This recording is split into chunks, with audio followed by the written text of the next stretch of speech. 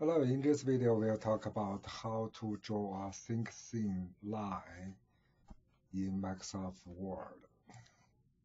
So to do that, you just insert and select shapes, draw a line.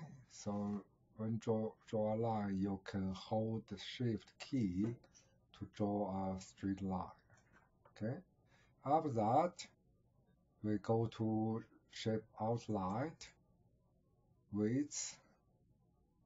We'll select the width you want, or you can click here to enable the format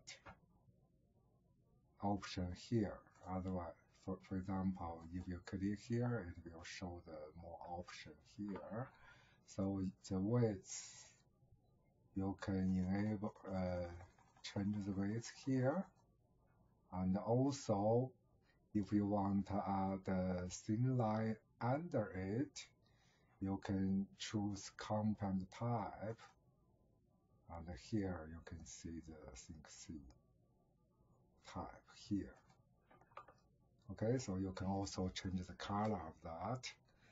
Okay, so hope you enjoyed this video. Have a nice day. Bye bye.